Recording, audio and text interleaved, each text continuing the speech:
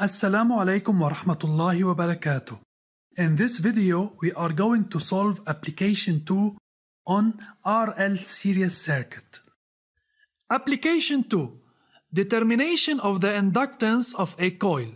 In order to determine the inductance L of a coil of negligible resistance, we connect this coil in series with a resistor of resistance R equal 10 ohm across a low frequency generator as shown in figure 1. The generator G delivers an alternating sinusoidal voltage Vg equal Vm cosine omega t, where Vg in volt and t in second. Figure 2 represents the oscillograms of the voltage Ug across the generator and UR the voltage across the resistor, where the time base, the horizontal sensitivity is equal to 5 millisecond per division, and SV, the vertical sensitivity, is equal to 1 volt per division. 1. Redraw the diagram of figure 1 showing the connections of the channel of an oscilloscope that allow us to display the voltages Ug across the generator and UR across the resistor. The following figure represents the channels of the oscilloscope, where channel 1 is connected at point A and channel 2 at point B, and the ground is connected at point C. So Y1 measures the voltage UAC across the generator, and Y2 measures the voltage UBC across the resistor. In figure 2, the oscillogram waveform 1 displays the variation of the voltage Ug as a function of time. Justify specifying which of the oscillograms, 1 or 2, leads the other. Then determine the phase difference between the two oscillograms. According to the figure, Ug reaches the maximum before UR, and Ug represents waveform 1. So 1 leads 2, and according to the formula, the absolute value of the phase difference is equal to 2 pi d over x. D is equal to 0.6 using the figure, and x is equal to 5. Then the value of the phase difference is equal to 0.24 pi, which is equal to 0.75 radian. 3. Determine using the oscillograms the angular frequency omega, the maximum value Um of the voltage across the terminals of G, and the amplitude Im of the current carried by the circuit. According to the formula of omega, omega is equal to 2 pi over t, the period. Then we are going first to find the value of the period t, and then finding the value of omega. T is equal to SH, the horizontal sensitivity, multiplied by X, the number of divisions during one cycle, which is equal to 5, and SH is equal to 5. So 5 multiplied by 5 is equal to 25 millisecond, which is equal to 25 times 10 to the power minus 3 seconds. Omega equal 2 pi over t, which is equal to 2 pi over 25 times 10 to the power minus 3. So the value of omega is equal to 80 pi. That's mean omega is equal to 251 radian per second. Um of the generator using waveform 1 is equal to SV times Y. Y of the waveform 1 is equal to 4. So Um is equal to 4 multiplied by 1, the vertical sensitivity of the oscilloscope. Then Um is equal to 4 volt. To find the value of I, we are going first to find the value of the voltage across the resistor, since according to Ohm's law, UR equal RI. Then, using the oscillogram, the waveform 2, UMR, the maximum value of the voltage across the resistor, is equal to SV multiplied by Y, where Y is equal to 2.8 and SV equal 1. So the maximum value of the voltage across the resistor is equal to 2.8 volt.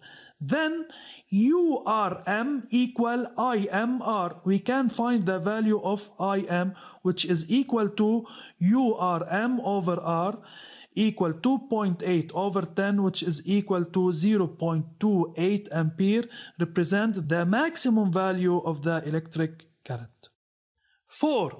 Knowing that the expression of the voltage of the generator is UG equal UM cosine omega t, write as a function of time the expression of the current I and that of the voltage UL across the coil. As we know, UG leads I by phi. Then the expression of I becomes equal to Im cosine omega t minus phi. Since the current and the voltage in the circuit have the same value of the angular frequency. So Ig is equal to 0.28, the amplitude of I, multiplied by cosine 80 pi t minus 0.75. Since UG leads I, so I lags behind UG, and the expression of UG is of phase equal to 0. So the phase difference of I with respect to UG is minus 0.75 radian.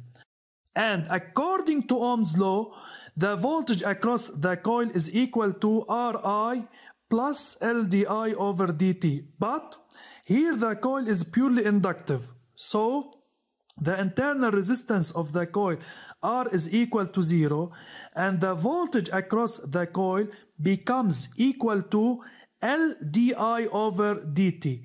So the derivative of I with respect to t is equal to minus 0.28 multiplied by 80 pi multiplied by sine 80 pi t minus 0.75. Then the voltage UL is equal to L multiplied by minus 0.28 multiplied by 80 pi sine 80 pi t minus 0.75, which represent the voltage across the coil. 5. Determine the value of L by applying the law of addition of voltages and giving T a particular value. According to the law of addition of voltage, UAC is equal to UAB plus UBC, where UAC is UG, UAB UL, and UBC is UR. The expression of UG is equal to 4 cosine 80 pi t, and that of UL is equal to minus 70.3 L pi sine 80 pi t minus 0.75, and the expression of UR is equal to RI, which is equal to 2.8 cosine 80 pi minus 0.75. Then, according to the law of addition, we are going to have the following equation: 4 cosine 80 pi t, which represent the voltage across the generator, equal to minus 70.3 L pi sine 80 pi t minus 0.75 plus 2.8 cosine 80 pi minus 0.75. Taking 0 as a particular value for t, we are going to have the following equation: 4 cosine 80 pi 0 equal minus 70.3 L pi sine 80 pi 0 minus 0.75 plus 2.8 cosine 80 pi 0 minus 0.75. And by calculation, the equation becomes equal to 4 equal minus 70.3 L pi sine minus 0.75 plus 2.8 cosine minus 0.75.